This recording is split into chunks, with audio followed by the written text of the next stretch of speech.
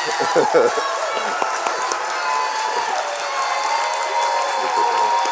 right.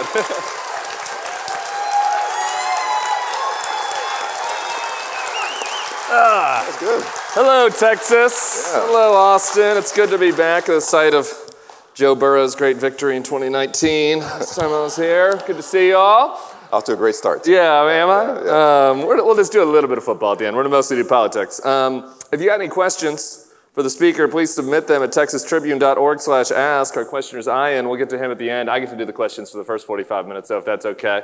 And we're doing a live podcast, so we're all going to play pretend right now. Ready? 3, 2, 1. Hello and welcome to the Bulwark Podcast. I'm your host, Tim Miller. Good to be with you. My guest today is Congressman Colin Allred from Texas. Hey, Congressman. Good. Hey, man, how's it going? We're here at the Paramount Theater. We just learned Harry Houdini played here in right, 1916. 1916. Houdini, Yeah. It's been quite a trajectory. It's come quite down, yeah. The wrong trajectory? Right. It's 9 a.m. on a weekend in Austin, so we're moving a little slow here. Mm-hmm. So not me, I behaved last night. But so we'll start with an easy one for you. Sure. You're running against Ted Cruz. Ted Cruz, yay or nay? I mean, can we say hell no? You know? Hell no? No, listen, I mean, we've had 12 years of Ted Cruz. We've seen, feels longer. Yeah, we've kind of seen this story play out. And, you know, listen, he's been an extremist, yes. He's been all about himself, yes. He's been dangerous to our democracy, yes. But the fundamental thing is he doesn't care about all 30 million Texans. That's how you can go to Cancun when the lights go out for all of us. Because what else would you do, right? For any elected official, something like that happens, you know, you want to spring into action. You know, Ted wanted to see if there was a good deal at the Ritz-Carlton. And it's funny and it's not funny because Texans were dying. Yep. And in Dallas, I was working with FEMA to try and bring down federal resources. We were working with our county to find buildings that had power on. We called them warming centers. I mean, can you imagine needing a warming center in Texas, right? And there was so much to do. I was volunteering at a local food bank because when the power goes out, the food goes out. And, you know, for you to be able to just do that, but then come back and say, what was I going to do? I couldn't hang electrical wires. And it's like, well, listen, Senator, there's a lot that you could do, but the first thing that would be required is to care. And, you know, I'm a fourth-generation Texan. My family's from Brownsville. My grandfather was a customs officer there. I grew up in Dallas, raised by a single mom. I played football at Baylor. Every time I came here to Austin, I let them win. That was my gift to UT. Although my mom went to UT, so I can say hook 'em horns. Oh, come on, Tim. And so I know who we are. And we're not who Ted Cruz says we are, otherwise my story wouldn't have been possible. Yeah. And so that's why we're going to beat him on November 5th. This is going to sound like a joke question, kind of, but it's a serious one, which is you can't beat somebody without understanding like what their appeal is. Mm-hmm. And like, what is Ted Cruz's appeal? What do people like about him, and how can you win over at least some percentage of those people since he's won twice? Yeah, I mean, this is a tough question to ask me. It is tough. Right. I'm genuinely asking because it's a zero for me on every category. Charisma, niceness, policy. I got nothing, but some people like him. Yeah, well, listen, I went to Baylor. I grew up around a lot of folks who voted for George W. Bush, who, real conservatives who I respected. And I think there was maybe a time when there was a thought that maybe he was a real conservative. Yeah. That would actually try and conserve, right? Sure. In the classic sense, and protect, and also grow the economy and do the conservative kind of actions that I think is by and large what we have seen in Texas for some time. He's not been that. Yeah. He's been a radical. Yeah. He's been a radical who doesn't believe in the Constitution. That's how you can be the architect in the Senate side of January 6th. He's a radical who, when we have common sense legislation that conservatives are saying this is a good idea, like when we had the Chips and Science Act come up and John Cornyn is helping to push it through in the Senate, and I'm helping to push it through in the House, he votes against it. Yep. When we were talking about protecting and preserving our role in the world, I'm on the Foreign Affairs Committee. We had funding coming up for Israel, Taiwan, Ukraine, and humanitarian aid for what's happening in Gaza and around the world. I voted for it. John Cornyn voted for it. A small handful of radicals in the Senate voted against it. Some on the far left and some on the extreme far right. And he was one of those, right? So you don't believe in standing up for Taiwan or Ukraine. You don't believe in investing in our economy. You're not a traditional conservative. So I think the idea is that he might have once been that, I think has been disproven. So whatever that appeal was, I think we know that's not true. I hope so. I don't know. It's certainly not his personality that's doing it. Speaking of real conservatives, Liz Cheney yesterday was over here. I don't know, did you guys see that? She made a little bit of news, and she said she was going to be supporting you in the Senate race. What's kind of your reaction to that? Well, Liz is a patriot. She really is. She's a friend of mine, but more importantly, I respect her. And I respect her because what she has done is proof positive that there are folks who want to put their country over their party, over their personal ambitions. I was on the House floor with her on January 6th. Yeah. I have my story of what happened that day. I texted my wife at one point, whatever happens, I love you. She was 7 months pregnant with our son Cameron, and at home with our son Jordan, who wasn't yet 2. And when you're the only former NFL linebacker in the room, and there's a mob at the door. You're the first line of defense, yeah. maybe. Everybody's like, "What you gonna do, Colin?" And so I took off my suit jacket, which is actually a violation of our house rules. Yeah. And I thought I was gonna have to hold the door the president walks through to deliver the State of the Union. And my colleagues were saying, I'm gonna get behind you, Colin. I was like, okay, I guess I could, My job was to put people on the ground, but one at a time. Yeah, right. To be right. But on the 6th, I saw the determination in her eyes, and she has been so consistent ever since.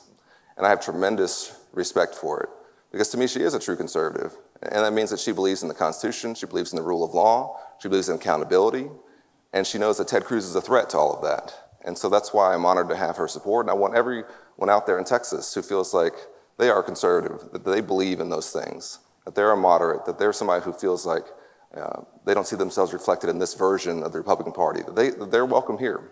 They're welcome in our coalition. I want to have their support in this campaign, but also want to represent them in the Senate. Yesterday on stage, one of your colleagues offered a different theory for why Liz was supporting you and Kamala Harris. Dan Crenshaw said that Liz and Adam Kinzinger are putting their feelings above basic conservative policy. He said that their feelings were hurt. That Donald Trump has been mean to them, and that's Dan Crenshaw's theory. What do you think about that? I think folks should remember that when I got to Congress, Liz was the chairwoman of the House Republican Caucus. Yeah. And even at that time, we knew Kevin McCarthy was really weak. It was thought that she was going to be Speaker. Yeah, right. And for her, the path all the way to January 6th was she had voted for Donald Trump in both elections twice. She had not broken with him significantly. And on January 6th, she could have done what Kevin McCarthy did. He gave one speech one day and said that the president bears responsibility for this and should be held accountable. And then a week later, he's taking a picture, right? Well, I'll go bring some Skittles down there. Absolving, yeah. She could have done that, and then she'd be Speaker probably right now. Yeah. Right? So she made this choice because she was standing on her principles. Yep. And if that's something that's foreign to Dan or anyone else, then maybe they should follow her example. Instead of, maybe they should revere her, maybe they should look to her as an example, instead of trying to mock her.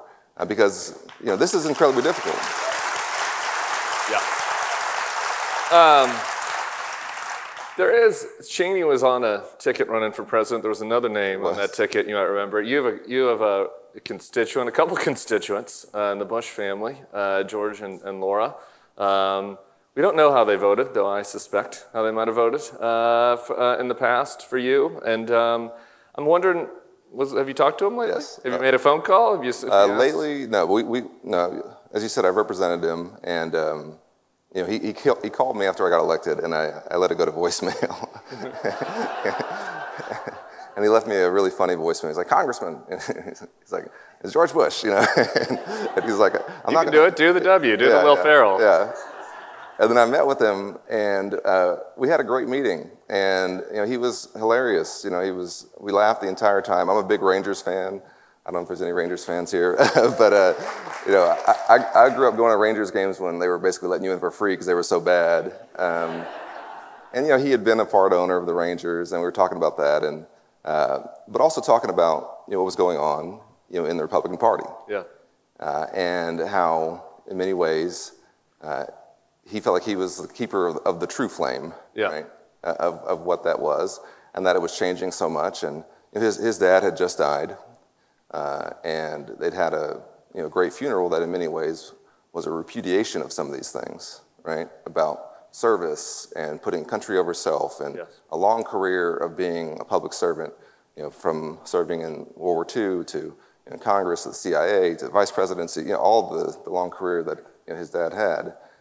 And I know that this is not what he wants for the Republican Party or the conservative movement. Yeah.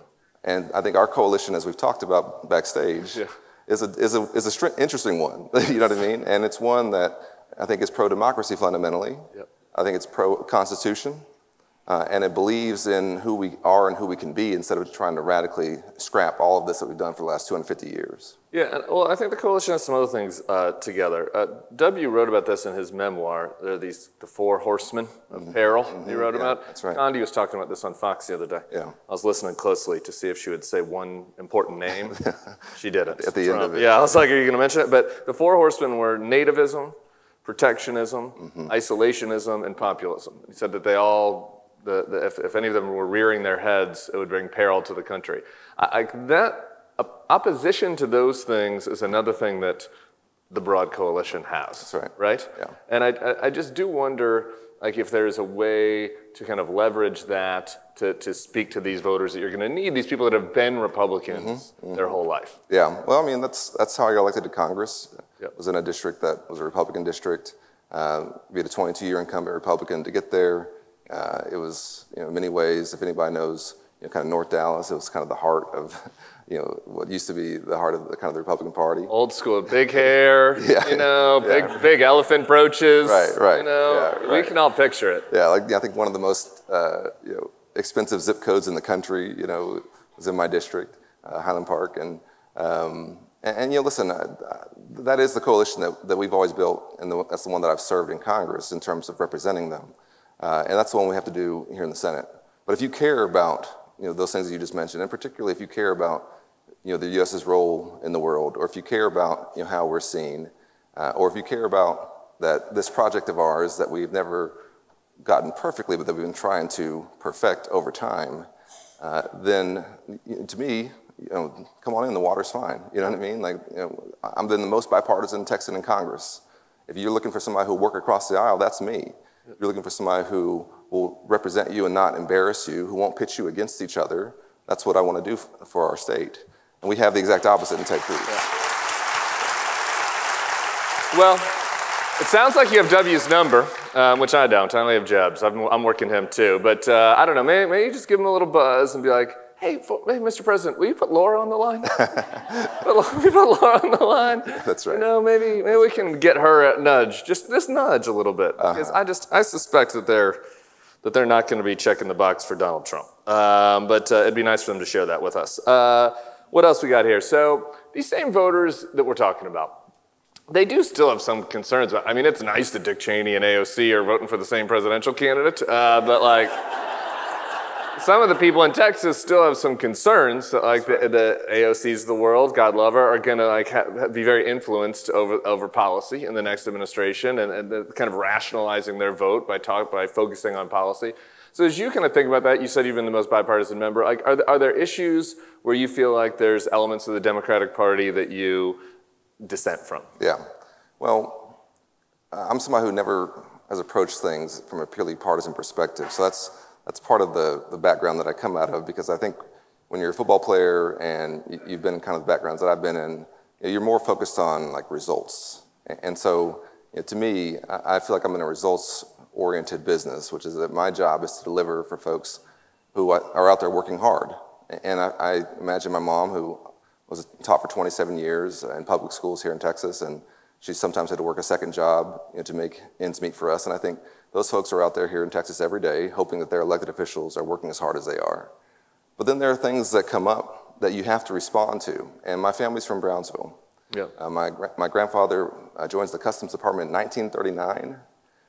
And Doing what? He was a customs agent at the Gateway Bridge in Brownsville, which is the bridge crosses over into Mexico. And he served in the Navy in the Pacific in World War II. That's where my mom and my aunt were born and raised. I spent a lot of my childhood in the Valley, visiting my grandmother there. And so when you have a huge surge of migrants, so we had a record number in December of 23, you have to identify that as a crisis and respond to it with smart policy, with resources, and you have to have that sense of urgency. And I didn't see that for some time from my party. Mm-hmm. I felt like there was maybe an idea that, well, if it's being said on Fox News, it can't be true.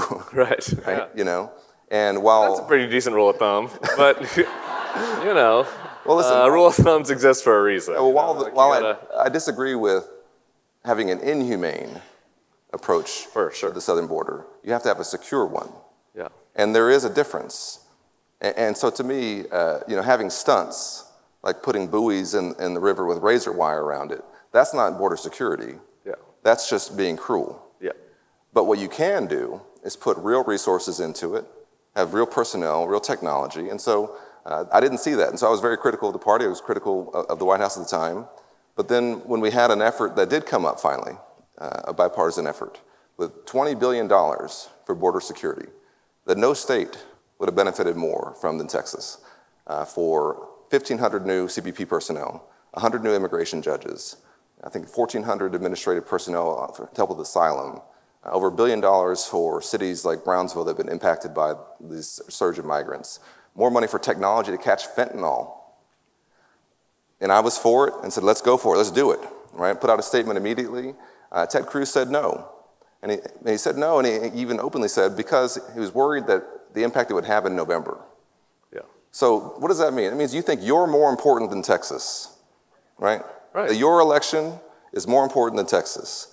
And I describe it as going down to South Texas, going down to the Valley, and treating like you're on a safari, where you put on your outdoor clothes, That Lindsey Graham picture. Right. Right. He's wearing his border agent costume. Right. And you got the tag still hanging off, Drinking a Chardonnay on the boat. Yeah, and you want to look tough, right? And you get your binoculars and you point things out. Okay, you say, oh, there's problems. Oh, I see this, I see that. Well, then you go back to D.C. and do nothing about it. Yeah. Don't just point out problems, be a part of the solution. That's what folks in the Valley expect, right? And so, and here's where I may upset some of my Democratic friends here. All right, good. We have to be much more realistic about energy. In Texas, we're an energy state. We're the #1 wind energy state in the country. We're #1 solar. We're #1 in oil and gas. LNG in particular is an incredibly important part not only of our economy, but also of our foreign policy, of our national security. Yep. So when the Biden administration puts a pause on new LNG facilities and certificates, that hurts our national security and the Texas economy. So I wrote an op-ed in the Houston Chronicle saying this was a bad idea. Because what we're asking the Germans to do, what we're asking the Europeans to do? We're asking them to wean themselves off Russian gas. Right. Because that's funding what they're doing in Ukraine. Yeah. Right? And what we're replacing it with? Texas LNG. Right? So it doesn't make any sense. It's a win-win. It's a win-win. Yeah. And also, it's a better, cleaner fuel than coal or than some of the alternatives that we see popping up, particularly in Asia. And so we have to have a more realistic conversation around energy, that our energy mix is changing, but we cannot, in Texas, you cannot talk about, taking away hundreds of thousands of jobs in the energy industry. And I will never allow that to happen. Yeah. How do you get the folks that you need to hear your message on that? I mean, I was driving between Dallas and here yesterday. And, this is one of these built only in Texas billboards. It must have been 100 feet wide. I was like, Biden, Harris letting the terrorists come in across the border. We all know that billboard. Everybody knows it? Okay. Yeah. I don't know. It was new to me. We don't have any of those in New Orleans. Okay, like that is out there in the water table. You know, like the Democrats just don't want to do anything about the border, that they're letting everybody come across, that they want to stop drilling. Like, how do you, kind of outside of this room, like get that message to people that need to hear it? Well, of course, we just have to show up and talk about it. But also, I mean, this is the record that I've had. Yeah. And so people don't have to, past performance is the best predictor of future performance. And so, this is what I've done in Congress. When we're taking up the Inflation Reduction Act, some of the initial proposals in that were going to be fairly punitive to Texas. And so I and some of my Texas Democratic colleagues. Like what? Well, it was like basically, instead of saying we want to incentivize you to capture all the methane, if you don't, there would be these big penalties. And that might sound fine. Yeah. But when you have a smaller producer, right, those are the ones who have a hard time keeping up with the regulations. The big guys can do it just fine. Yeah. It's the smaller ones who you then, if you're penalizing them, you might drive them out of business, as opposed to incentivizing. Right? And so that was the change in the policy that we fought for and that we got along with Joe Manchin in the Senate. And that's the kind of thing where you can still move towards having much more climate-friendly policies. And the Inflation Reduction Act is going to reduce emissions by 30%, by 40% by 2030. So that's a big climate bill. But you can do it in a way where you're incentivizing the behavior you want, as opposed to attacking or penalizing. All right, I want to talk about one more kind of. Is this more policy than y'all thought it was? No, I'm sorry. Yeah, baby. Yeah. We're gonna do a little more policy, and then we're gonna give you a little candy at the end. Don't you worry. This is, I know our job up here. You gotta. It's nice. It's sour and sweet. You gotta do the balance. You gotta get both. The Skittles. But one of the hallucinations that they got over on Fox talking about those guys is that, if Kamala Harris gets in there, and if the Democrats hold on to the Senate, if Colin Allred gets in there, and there's 50 Democratic senators, they're going to kill the filibuster, they're going to pass the Green New Deal, they're going to socialize health care, they're going to expand the Supreme Court to 19 people. I don't know. They're going to want that. Yeah. Is that realistic? The filibuster has to change because it's broken. And if you don't mind, Tim, I'm going to do a little history here. Let's do it. Okay, so the history of the filibuster, as many Senate observers will know, was that it was used almost exclusively to block civil rights legislation, to block anti-lynching legislation. I'm a civil rights lawyer by training. This is personal for me. But it was used very sparingly. And it was a talking filibuster. What did that mean? It meant that you would hold the floor and you'd speak. And so they'd have rounds of speakers, and no other legislation could move while they were filibustering. Yeah. And so that's how they would prevent a civil rights bill for so many decades from passing, even when there were enough technically votes to do it, right? What it has morphed into now, though, is that it's applied to every single bill, and you have a dual track where you can filibuster a bill, but something still moves. And so this is actually ahistorical, where we are now, which is that every vote is a 60-vote threshold. And you're not having to stand and speak and explain why you're filibustering, right? You just say, I object. Yep. And then, so what it actually, I think, has contributed to hyperpartisanship and has actually made the Senate less functional than going back to what the original formulation was, right? Yeah. So I want to maintain the bipartisan nature of the Senate. I don't, I'm in the House right now. It is purely operated on majority rules. If you're not in the majority, you have nothing, right? And with very few exceptions, like the budget that we're going to hopefully pass at some point, where we have to come over and do all the votes to get it passed, because there's only going to be about 70 or 80 Republicans who want to keep the government open. But except for that, it's almost entirely majority ruled. The Senate doesn't operate that way, and I don't want to see it become like the House. Yeah. But the current filibuster doesn't work, and so to me, we do have to reform it. We have to fix it. We have to go back to the original formulation for it. And one other thing. Yeah, please. And that is also why we will codify Roe v. Wade and make it the law of the land. Because we haven't talked about this yet, Tim, but what's been happening here in our state is a tragedy. My wife and I have been blessed with 2 healthy pregnancies in Dallas in the last 5 years. I've got a 5- and 3-year-old. I know you have a 1st grader. I never met my father.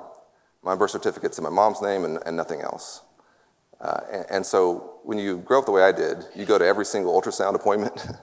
every genetic testing appointment, and you hold your breath because you don't know what they're going to say. You know, they're like, oh, you do the little ultrasound. They're like, oh, it's a boy. I'm like, I can't see anything. I don't know. What are you talking about? You know? And all you want to hear is the doctors say, everything looks good. But if you do hear the news that some Texan's going to hear today across our state, that there's a problem with the baby, or there's a problem with the pregnancy, the next thing you want to hear is, and here's the plan for how we're going to make sure you're okay. But in Texas, what women are hearing isn't that. Yep. They're hearing, and there's nothing I can do to help you. And you're either going to have to bear this or come back when you're sick enough, or you're going to have to leave our state. And this is not who we are as Texans. There's one thing I know of us as a fourth-generation Texans, that we believe in freedom, and this is not it. And so we have to restore Roe v. Wade to this country and to the 30 million Texans here who are living under this, for people like Dr. Austin Denard, who's my friend in Dallas. She's an OBGYN. She's a wonderful person. Her husband is an OBGYN. She's already a mom, and she noticed herself on the ultrasound that her baby's skull wasn't forming. Ugh. And Austin, who is just the best person, had to leave Texas. I think she's a sixth-generation Texan. She's even longer than I am. Had to leave Texas to get the care she needs and come back and feel shame about what was going on. We have cities and counties in the state saying, we're going to see it. We don't think you should be able to drive through the city or the county if you're going to use it to access an abortion. How are they going to enforce that? They're going to pull Texas women over, ask them, what's the nature of your travel, ma'am? Yeah. Can I inquire as to your condition? Or with this bounty law that we have here, are they going to turn us all into informants on each other? Yeah. Where it's, you're looking over your neighbor's fence and saying, I wonder what her condition is, what's going on with her. This is not who we are. And so the only way for us to fix this in Texas is to codify Roe at the federal level. Yeah.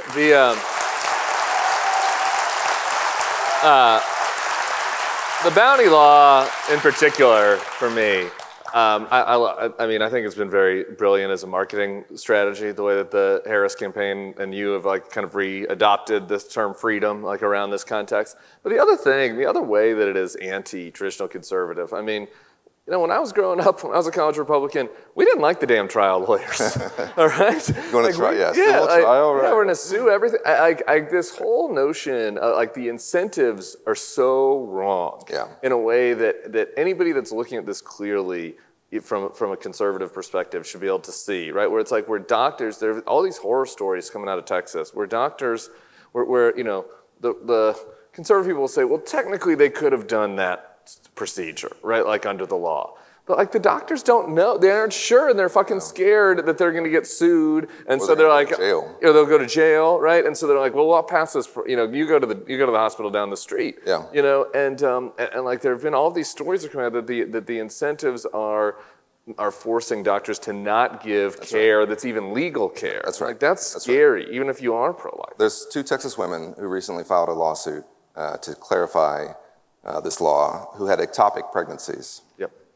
Anybody who has been through, having kids, or an ectopic pregnancy is incredibly dangerous. It is not a viable pregnancy. It forms in the fallopian tube, and the only thing to do is to make sure that it doesn't become a rupture. And they were turned away by hospitals in Texas, in 2 different parts of Texas, 2 separate stories. They were turned away, or in one case, one of the women's doctors came with her to the hospital and demanded that they treat her, and they were saying no. And I know who was saying no. It was some lawyer up in headquarters saying, we don't want the liability of treating this woman. And so they were both turned away, and they both had ruptures or had to have a fallopian tube removed. And now their future fertility is at risk. This is outrageous. And the other thing I'll say is that from a conservative perspective, turning Texans into monitors of each other is how authoritarian states operate. Yes. Right? That's one of the things they do, right? Is where it's like, and a lot of these cases, these are wanted babies. You know what I mean? Exactly. A lot of these cases, these are women that want to have, or couples that want to have the children. Yeah. It's even if you're pro-life, even if you're down the line pro-life and believe that life begins at conception, the law is fucked. That's right. It's an authoritarian, backwards law. Well, so one quick example of that. Yeah. Lauren Miller, she's an 8th-generation Texan. I always laugh because I didn't know we had 8 generations of Texans. I met an 8th-generation It goes Texan. back to Mexico. Yeah, I met one in the Valley the other day who said her family was in Mexico and then it became Texas, and so she's an 8th-generation Texan.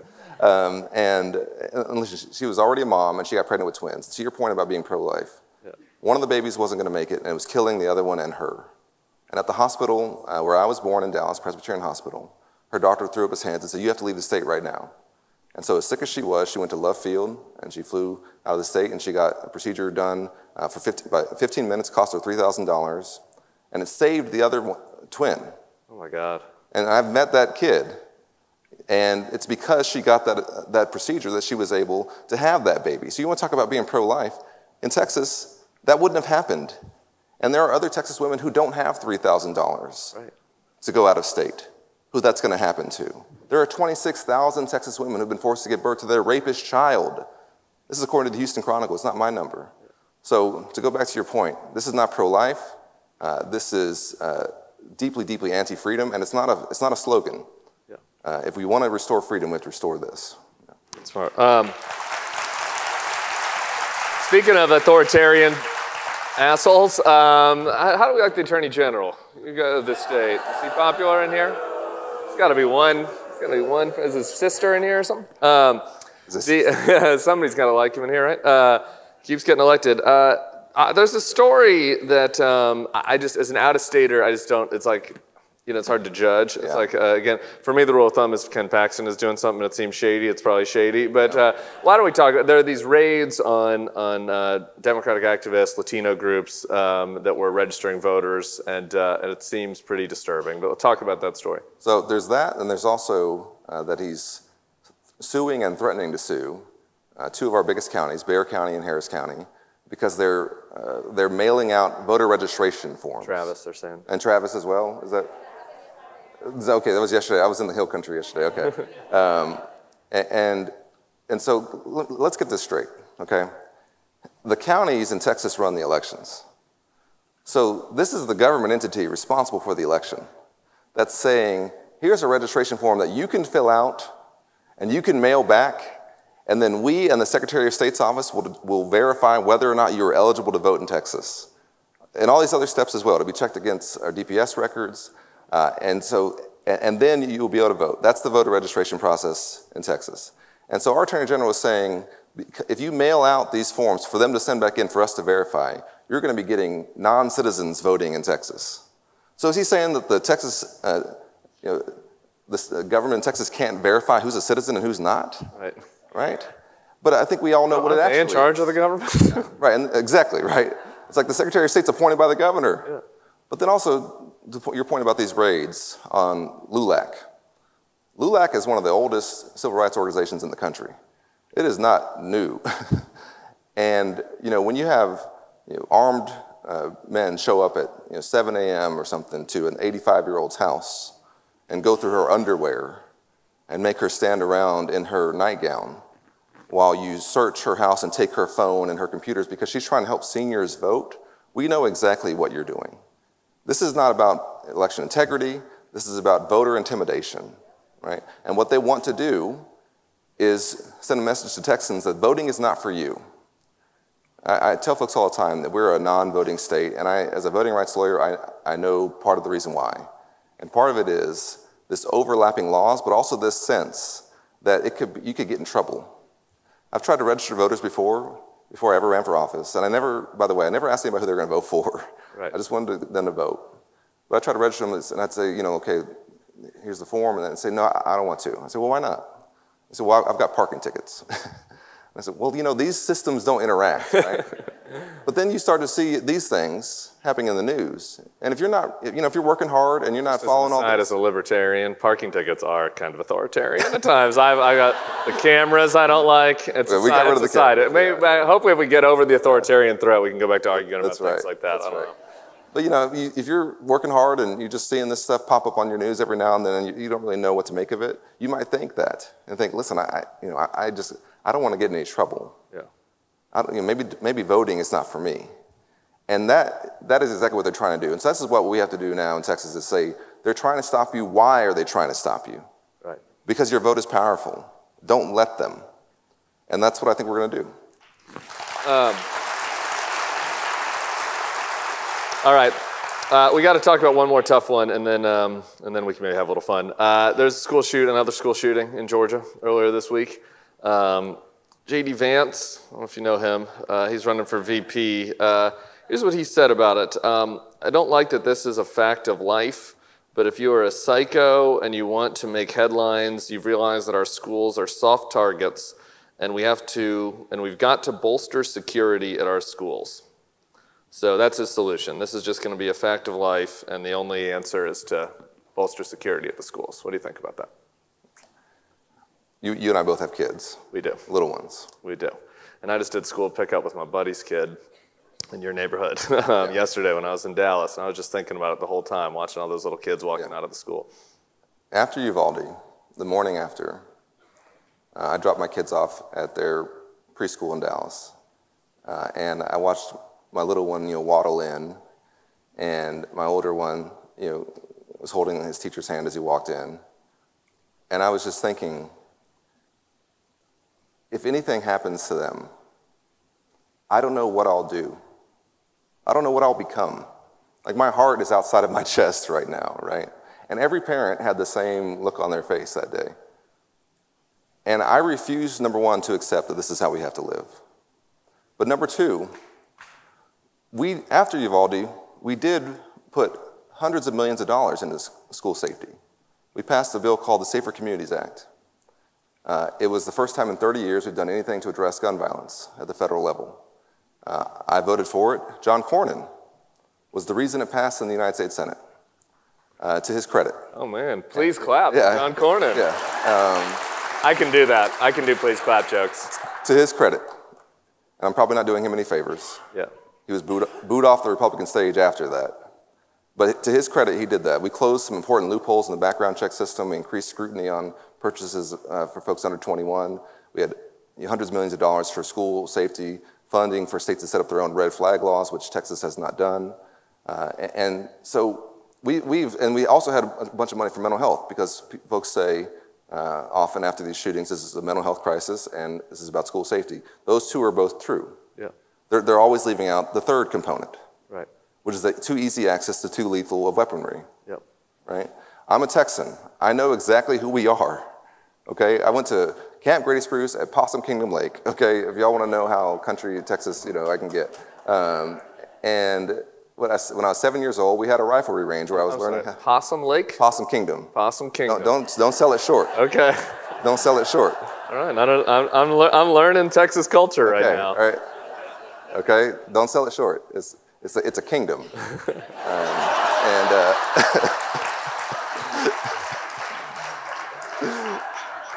I haven't met the king, but we had a riflery range where we were learning how to shoot .22s when I was 7 years old. It wasn't until I left. Hold on, 7? Yeah. No. Yes. Really? Yes. You held a gun when you were 7? Yes. Okay. I don't know. It wasn't until I left Texas. I'm out of my element. I was in the Denver suburbs, Yeah, it wasn't until I left Texas and started hearing from folks that it's unusual in other states to give a gun to a 7-year-old. It is, right? yeah. You know what it was about? And I'm being serious. Yeah. It was about learning how to safely and responsibly handle a firearm. Yeah. That's the whole thing. It was incredibly safe. And I know it's funny, but it was all very rote, and so there was no chance for any accidents. It was very safe, and it was about learning how to do this safely and to have fun. Yeah. That's the Texas culture that I believe in, one of responsible gun ownership. One where this is part of our culture. Folks have a lot of firearms here in Texas. That's good. That's fine. Most of the folks I grew up, most folks I grew up with have small arsenals. You know what I mean? And that's fine. But we have to be responsible with it. Yeah. And this is where, when we come to things like what happened in Georgia, where having access to an AR, this is what you said what happened with the father who's been charged, and then we see what happens. We have to have laws in this country that take and keep these incredibly destructive weapons out of the hands of folks who shouldn't have it. Ted Cruz voted against that bill. Okay, so Ted Cruz voted against the Safer Communities Act. He seems to believe there's nothing that we can do to help save lives consistent with the Second Amendment. I fundamentally disagree. Our man, my man, Beto, got in a little trouble on this one. I mean, though, say what you want, but I do think that as you talk about this balance, right, like how you win over Texas voters, like how do you kind of think about that challenge, right? Like this idea that maybe, sometimes, there are people in Texas that feel like the Democrats are going to come and start confiscating their arsenals, Yeah. Listen, obviously there's some folks that, if you're fetishizing these things, then, we're probably not going to have an open conversation. Right. But I come across a lot of well-meaning Texans, and I do mean well-meaning, who'll tell me, listen, this is, it's important to me. This is a part of our culture, is a part of, that I've taught my children, how to hunt. I think we should have the ability to have self-protection. No one's putting that in question. And when I'm in the United States Senate, they'll have nothing to worry about. What we will do is make it harder for folks that shouldn't have access to these high-powered rifles to get access to them. Yeah. And that's what I think is consistent with who we are as Texans and the Second Amendment.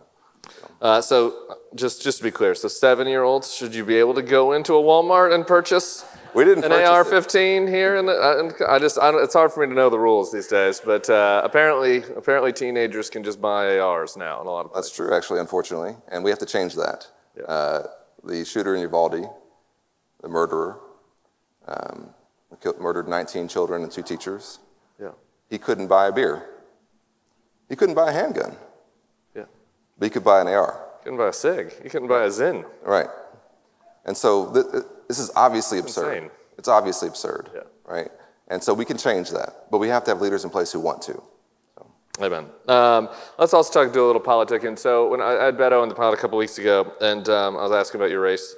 And the challenges or the opportunities. And here was his feedback. He said, I think he can win if he can raise and deploy enough money. We should see more of them, more unscripted moments, more connecting with people. What do you think about that? Like, how do you do it? How do you break through where he wasn't able to? Yeah. Listen, we got a great state. It's a massive state. In the last month, we've done 50 stops in 22 cities. And we also have to have the resources to make sure we can communicate in the biggest media markets in the country, and also in places that are completely siloed from each other. Yeah. What happens in Houston, nobody knows about in Dallas, by and large. What happens in Austin is unknown in El Paso, right? Because the distances are so vast here. And so it is a challenge in terms of, making sure that you can get in front of everybody. But we're doing everything we possibly can to make sure we do that.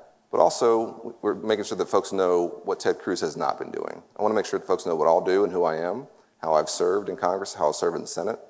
But one thing that we have done and that I think we'll continue to do is show what Ted Cruz has not been doing over his time in the Senate, that he's trying to take away Social Security and Medicare, that he is singularly responsible for this abortion ban that we have in this state because he put the judges on the district court, the circuit court, and the Supreme Court. He backed the state legislators in primaries often who are more extreme who are the ones that pass these laws at the state level. He called for and cheered the Dobbs decision. And actually, when he ran for president, wanted to go further, wanted to have a personhood so-called amendment that would ban things like IVF and certain forms of abortion, or certain forms of birth control. And so, listen, we have to make sure the Texans know that as well. And that fundamentally, the choice here is between the most bipartisan Texan in Congress who will care about all of us, who will represent all of us, who's served in a way it shows it's possible to bring folks together instead of pitting them against each other, versus the most extreme senator in the country who's been all about himself and who has been podcasting more than you, Tim. He's podcasting a lot. More than you. I'm beating him in the rankings. I've been checking. Is that right? Yeah, he had me for a little while, but we passed him. I don't know, maybe the campaign's distracted him a little bit. Can you imagine, though, representing 30 million people and then doing 3 to 5 podcasts a week? It's a lot. It's a lot. It's a lot of podcasts. It's a lot of bloviating. It is. Right? What about the getting attention side of things? I don't know. So putting on my old former Republican strategist hat, Republicans like to do those ads. They got the guns and they're shooting people, and they're like, we're going to take out the ballot boxes. Was one I saw recently. Maybe you should do like some tackling drills. Like, I'm going to be taking out Ken Paxton. You have like little fake Ken Paxton. I don't know. Is there? Do you need to steal anything from my old people to get any attention or anything? Okay, I'll take it on. Well, let's brainstorm. We're brainstorming. Yeah. We're just brainstorming. I told you backstage. No bad ideas in a brainstorm. No bad ideas. Right. Just throwing stuff against the wall. Yeah. Last night I was watching the Eagles-Packers game with one of my friends from college, and he brought a mutual friend along. And he's one of these like Joe Rogan listening bros. And there's like a lot of conversation about this right now. There's this huge, like an unprecedented gender gap. There's always been a gender gap, but unprecedented wide gender gap. Yeah. There's a group of young men out there that are not socially conservative, that don't want a Donald Trump autocracy, really, but like culturally they have felt, disaggregated from the Democratic establishment, fairly or unfairly. Yeah. How do you like get, it feels like those should be gettable folks for you. Yeah. You know, NFL player, you're not scary, you're not, you know, what have you thought about that? No, I have, and you know, it's actually interesting because because I'm raising two boys, and I think a lot about where masculinity is at the moment, but also how do we, in the course of this campaign, how do we reach these increasingly disaffected young men? And in a lot of ways, that was kind of, I wasn't disaffected, but I was in their shoes. I was just trying to make it. When I went to law school at 28 years old, it was the first time in my adult life that I was not making my living off the sweat of my brow.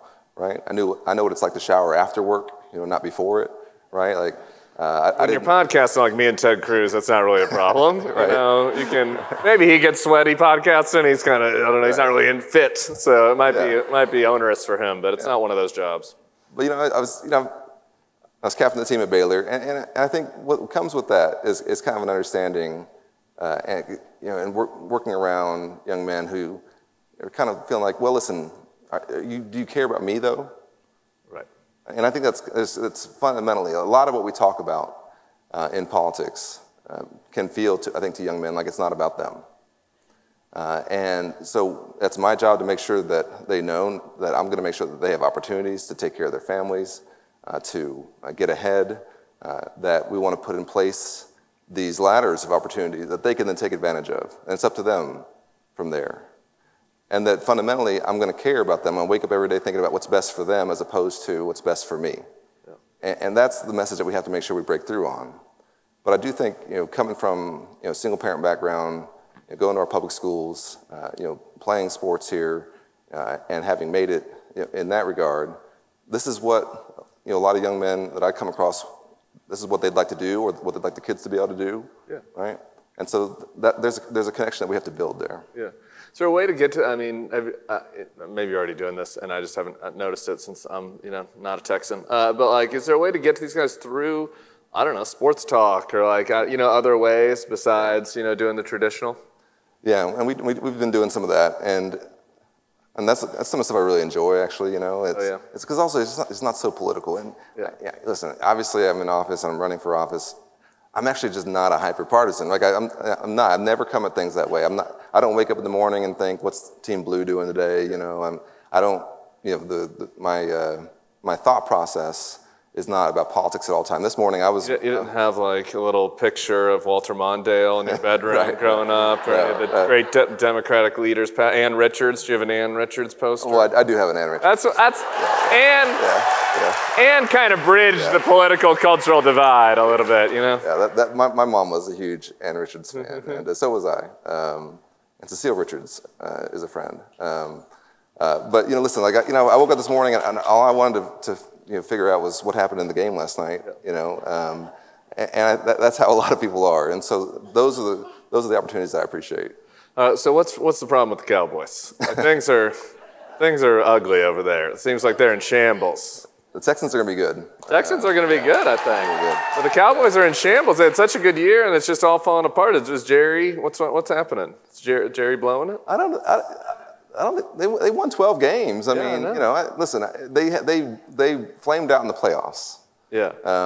And that's been a consistent problem for them, not performing in the playoffs. But they've got an incredibly talented team. I think they're going to have a good year, actually. You think they're going to have a good year? But I just don't know what they'll do in the playoffs. Yeah. And so I think they're going to be okay. They got a lot of talent. But to me, the better team in Texas professionally is probably going to be the Texans. And I say that as somebody who the Texans were my division rival when I was in the NFL. Titans. I really did not like the Texans. That was back when they were really good, and Matt Schaub was at quarterback, Andre Johnson at receiver, Aaron Foster at running back. They had kind of a triple attack there, and they ran this really annoying stretch play that was very hard for defenses to stop. Anyway. You ever get a good hit on Arian Foster? Arian? I don't know. Probably. Yeah. I was more of the guy who came in short yardage and goal line, or if somebody got hurt, or special teams, which is what they do before they go to the commercial. Got it, yeah, right? yeah. So that's how I made my career. But I think they're going to be really good. They got a great young quarterback, and they got a really talented team. Yeah, they're good. And I played against their head coach, actually, who's a great guy. All right, we're going to audience questions. I'm boring people with football. We've seen two ladies leave already. Nothing wrong with that. We can talk about whatever y'all. We can backstage. We can do a little gay lady talk. You know, we can get off this football. We had some questions. Ian, do you have questions? Are you in charge of that? There's an Ian somewhere. Hey, all right, there he is. There you go. There he is. Actually, before I get to Ian, can we just end the podcast here? Hey, everybody, that was Congressman Colin Allred running against Ted Cruz. Thanks so much for coming on the Bulwark podcast. Yeah, thanks for having me. Thank you, Jeff. Thank you.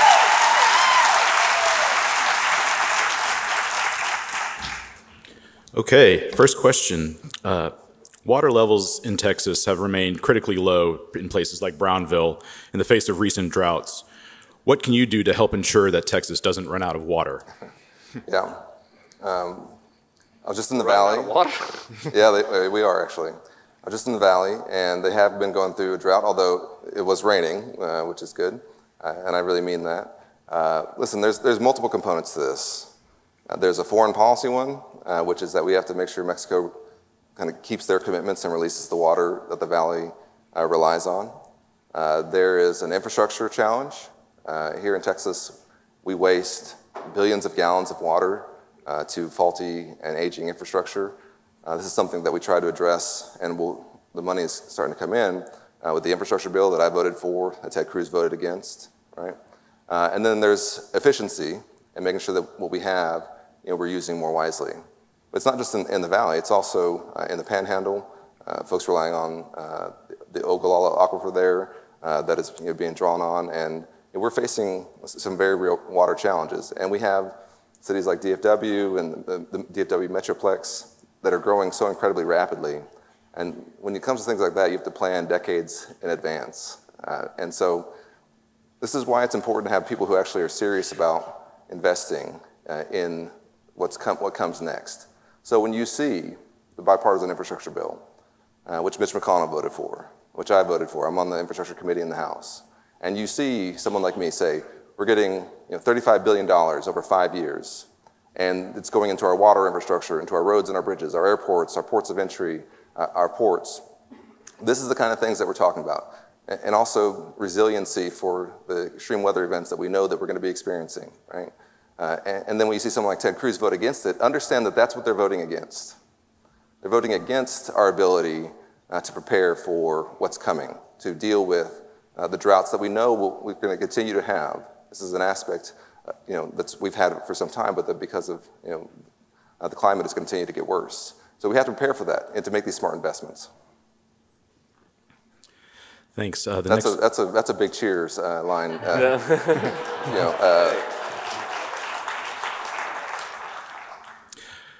The next audience question. The Texas legislature has passed many anti-LGBTQ plus laws. What are you going to do in the U.S. Senate to represent and support LGBTQ plus Texans? Man, this is just heartbreaking to me. I'm one of these people. I think the y'all means all thing. I mean, that's who we are as Texas. And to your point, Tim, about being a bit libertarian, Texans, this is actually, I think, fairly new. This is not like an obsession. People identify and who they love. It's come into our politics, and you're seeing them targeting the most vulnerable people in our state. And I am sick of it. Listen, if you want to, there's one thing that I tell my boys every day not to be, and it's to be a bully. Don't be a bully. And that's what they're doing. They're bullying kids in this state. They're bullying people based on how they identify. But we can override all of that at the federal level. There's legislation that I've voted for, co-sponsored, that we've not been able to get through the Senate called the Equality Act. The Equality Act would level the playing field in terms of extending the civil rights protections that we have based on race and gender, national origin, to sexual identity and how you identify. And it would say, right now in Texas, it's still true that you could get married on Saturday and be fired on a Monday. The Equality Act would invalidate all of that. And so, I've been a supporter of that my entire time in Congress. Ted Cruz, I've never seen him spend more time on one single issue than when Bud Light had a trans spokesperson for 1/2 second. It was like one can. It's like one can. Like a promotional a single can. He spent more time on this than anything dealing with national security or policy. He spent weeks on this. Yeah. I thought cancel culture was a problem. Right, exactly. And also corporations making a decision of who they want to sell things to. Yeah. You want to be pro-business, right? But it's just an example, though, that leadership matters, and having a leader who doesn't target and pick on people, but who says, I appreciate us for our differences. I think that makes us great. That will make a huge difference for our state. The one on this that gets under my nerves the most, I guess, and now that I got a kid in school, is the parents' rights side of this. Yeah. It's like, we got to take the gay penguin book out of the school because the parents get to choose whether or not the penguin book's in there. And I was like, well, I'm a parent. Don't I get to have a say in that? Like, why is it that the craziest MAGA parent is the only one whose rights matter in this situation? That's right. That's right. That's right. Shouldn't every parent be, like, it's parents' rights is just a code for like a certain type of parent. Also, banning books, man. Like, have they heard of the internet? Like, come on. You know what I mean? Like, when they do that, all they do is create a list for these kids to go read. They're like, oh, thank you. I should go check out Beloved. You know what I mean? Like, right. It's ridiculous. So you mentioned fentanyl earlier. How important is combating the spread of fentanyl and fentanyl-related deaths to your platform, and what policies would you implement? I'm getting embarrassed about my questions. The audience questions are all much more serious than mine. Well, it is 10 a.m. on a Saturday, right? And UT's playing Michigan and everything. Oh, yeah, that's right. We can align on this one. I'll be for the Horns today. Yeah. Well, they're going to win, so I'm not. That's my professional opinion. So. So I'm sorry, what was the question? Fentanyl. Okay, all right. So let's talk about it. So fentanyl in particular is something that is very difficult to deal with the trafficking of it because it can come in these precursor chemicals and be combined. You can buy a pill press on Amazon, right? And there's a multi-level steps that we have to take to this. One is making China crack down on what is happening in China. And this is something I've been doing in the Foreign Affairs Committee because in an authoritarian state, they know what's happening and they know who's shipping what to Mexico and to the United States. And they can help us be a part of that. When we've had disputes with them in the past, they have sometimes said, we're no longer going to help you on the fentanyl side. And that has to be central to our negotiations with the Chinese, that you have to help us with this. We're going to force you into doing this. The other part of it is at the border, but it's through ports of entry. And we have technology that can help us detect fentanyl. It's incredibly expensive, and we don't have enough of these scanners. And that's what was in the bipartisan Senate border bill, was funding for this, right? And so if you want to talk about being tough on fentanyl, which I want to be, and we've got to stop this. This is unbelievable what it's doing to our communities. Then you have to then make the investments in the technology that'll help us detect it. And so when Ted Cruz voted against that, he was voting for fentanyl in our state, right? And so then there's that. And then there's some aspects of that we've been working on that if something is being shipped under a certain value, then sometimes it doesn't get the same scrutiny. And it's very complicated. But basically, some of these small shipments are going around our tracking. And we have to change that because this is how, even in small amounts, when you combine it, you can have these produce fentanyl here in the United States and in Mexico and bring it across. And so these are multiple pathways to this, but you have to make serious investments about it. And then the other side of it, of course, is on the public education side, which we've been trying to do for some time, which is informing our young people in particular. That pill that you think is, a Percocet or something, it's probably fentanyl. And don't take that, right? As a constituent of mine, family, beautiful family, their son just happened to, he thought he needed something to help him study. And he took a pill and it killed him. And he wasn't somebody who was pushing pills or anything like that. He just wanted a study aid. And so part of this is we also have to, in all of our capacities, make sure that folks know that this is a different environment. You can't just buy stuff off the street. You can't trust this. It is and probably can be incredibly deadly for you. All right. We're out of time. Thank you so much, Ian. Hey, everybody. Go